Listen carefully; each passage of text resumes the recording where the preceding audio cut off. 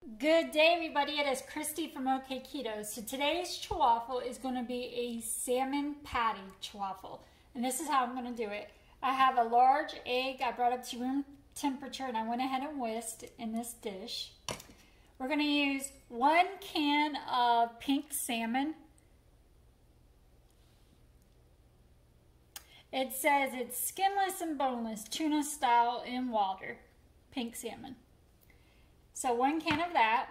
We're going to do 2 tablespoons or a ½ ounce of I crushed them up really fine, pork skin. So you really want to crush them up really fine. A ½ ounce equals about 2 tablespoons. We're going to do 12 Parmesan crisp as our cheese for this Ch-Waffle. So there's 12 of these that I took out, and then I crushed those really fine as well in this bowl right here. We're gonna do 1 tablespoon of mayo, 1 teaspoon of parsley. I'm using dried parsley, but you could use fresh. 1/4 teaspoon of garlic powder, and just a little sprinkling of Old Bay seasoning. Sometimes I don't feel like Old Bay and I do 1/4 teaspoon of oregano, so it's all what you're in the mood for. But today I'm going to go with a little sprinkle of Old Bay to this as well. So let me plug in my dash and we'll get started. So again, here's my egg that's been whisked. It's a room temperature egg. Let me switch it out and get my little spatula. So now to that, let's go ahead and add in our pink salmon.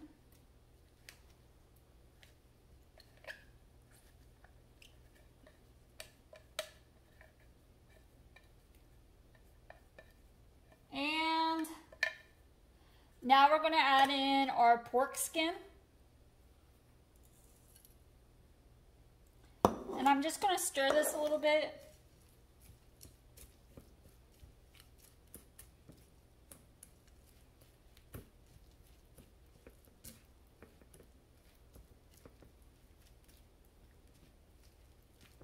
And then we will go ahead and add in our mayo. Again, that's 1 tablespoon. Our parsley, that was 1 teaspoon. And my garlic powder, 1/4 teaspoon. Give this a good stir.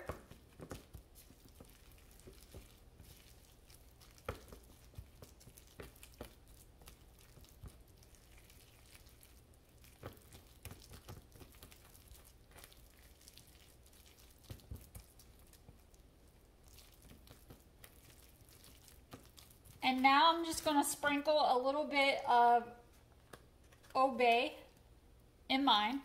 Again, when I don't feel like Old Bay, I add oregano. And I do 1/4 teaspoon of oregano. If you don't like Old Bay, that's probably what I would go with.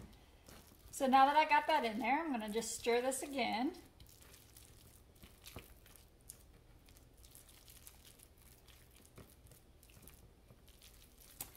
And now what I am going to do, after I show you what this looks like, this is what it looks like.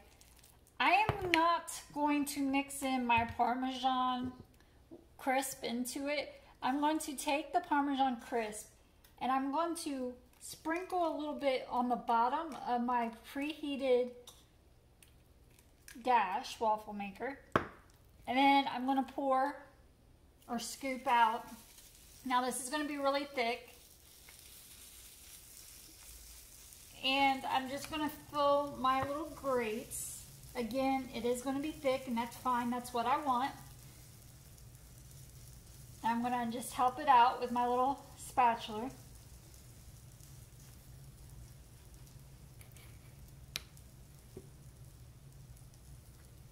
And then I'm going to take my Parmesan crisp and place more on the top.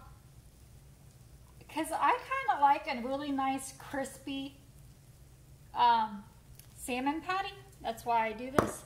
And now I'm just going to close this. When it's to the consistency I like, I'm going to take it out. I'm going to set it on my cooling rack because if I take it out and put it directly on a plate, the heat coming from it will cause condensation and it will get soggy, and that is not what I want. So I always set mine on a cooling rack. When I get 2 of them made, I will plate them up and come back and show you what they look like and tell you if I top them with anything. Sometimes I like to use like a guacamole for dipping, or a sriracha mayo and drizzle it on the top, or I don't know what I'm going to be in the mood for today, but you will see when I get 2 of them made and I come right back. So here it is plated up. I did pair it with some guacamole. I like to tear it apart and dip it in the guacamole. Sometimes I make like a sriracha in mayo and make a spicy mayo and drizzle it on top. But nah, today I'm going with the guacamole. So in just a minute, I will take a bite of it for you and tell you how great it tastes. So here it is plated up once again. And you see how the Parmesan wisp makes it really crispy on the outside? I don't know if you can hear that, but... So I'm just going to tear it apart so you can see the inside. And this is how I like to eat it. I just scoop it, the guacamole with it.